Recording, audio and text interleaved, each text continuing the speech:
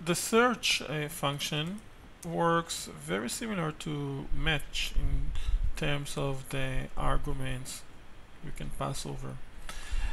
Here, for example, we call the search function and print out the result. If we execute this code sample, this is what we get. Here you can see that I specify from which index to start the search until which index to perform the search, excluded of course.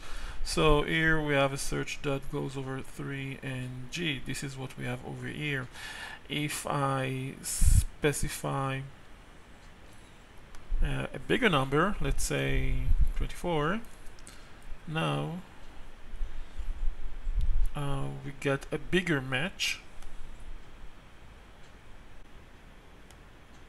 Another function is findall.